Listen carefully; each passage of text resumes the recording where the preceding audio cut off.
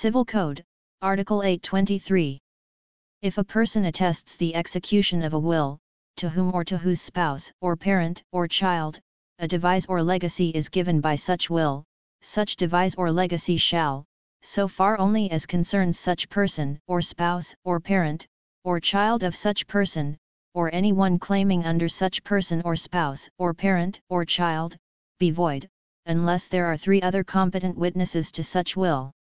However, such person so attesting shall be admitted as a witness as if such devise or legacy had not been made or given. This is Legal Philippines.